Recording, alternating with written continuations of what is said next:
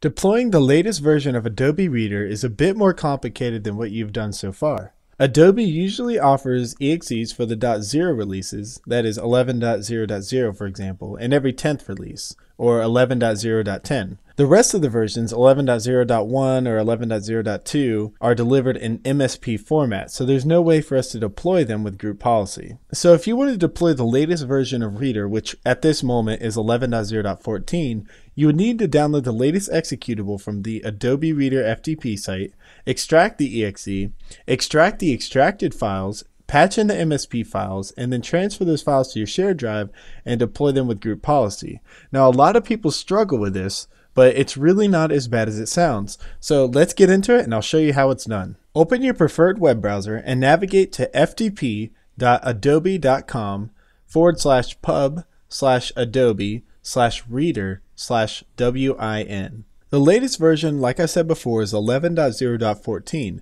So I'm going to open the 11.x folder. I'm going to open the 11.0.10 since that is the 10th release and that would be the latest executable download. And I'm going to navigate to en_us and I'm going to download Adobe Reader 11.0.10 enus.exe. Next, I'm going to navigate back and go to the 11.0.14/misc folder, since this is the latest version that's available at this point in time. Now I'm going to download the Adobe Reader Update 11.0.14.msp file. Now that I have both files downloaded, I'm going to transfer them onto my domain controller, and I'm going to place them in the same folder. I'm going to choose the C drive in a folder called Adobe 11.0.14 deployment.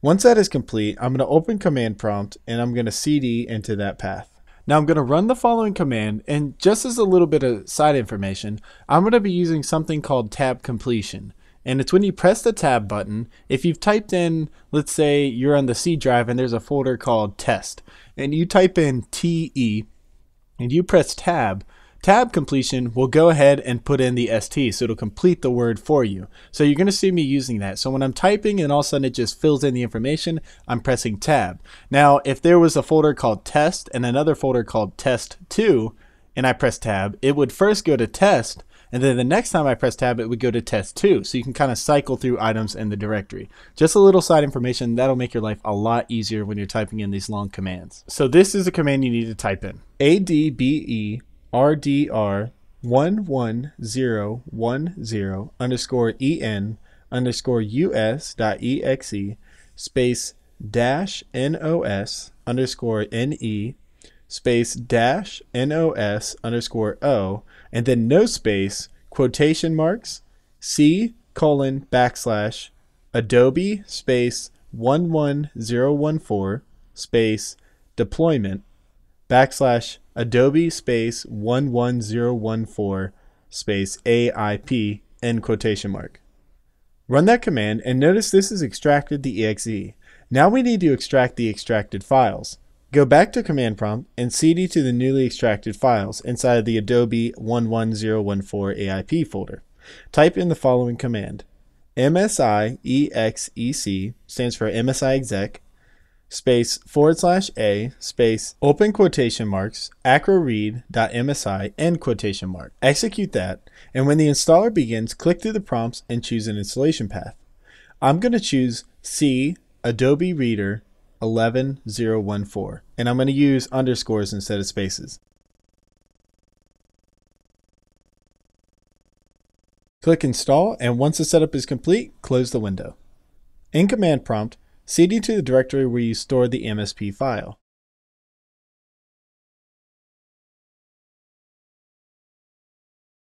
Once you're in that directory, type in the following command. MSI exec space /a space open quotation mark C Adobe Reader 11.0.14 /acroread.msi end quotation marks space /p space open quotation marks Adobe Reader Update 11.0.14.msp end quotation marks. Enter the command and click next to the setup wizard and wait for it to finish. Once that's complete, open Windows Explorer and navigate to the C Adobe Reader 11.14 directory. Double click on acroread.msi and check the version to verify it reads 11.0.14. And here we can see it does. So now we have an MSI. When we run it, it will install the latest version of Adobe Reader. Perfect. Now we need to copy this new folder, the Adobe Reader 11.0.14 folder, to our share drive where we deploy MSIs from. Once you're done with that, open Server Manager, click Tools, Group Policy Management, and edit the software installation GPO that we've been using for the last few lectures. Now, like we've done before, we need to add the acroread MSI file to the list of deployed packages. So navigate to Software Installations, right-click and select New Package, select the new MSI and choose Assigned.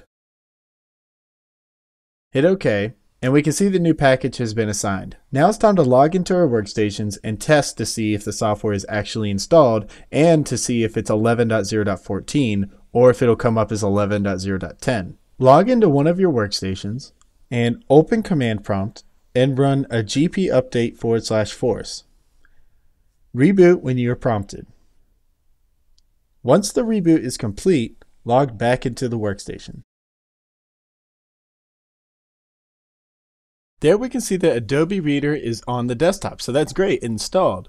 But is it the latest version? So start up Adobe Reader, and right away we can see the version here is 11.0.14, which is great. So if you want, you can log all the way in and click on Help and About Adobe Reader, and you can double check the version again. But here we can see that we have installed Adobe Reader at the latest version. Great job on that, and I will see you in the next lecture.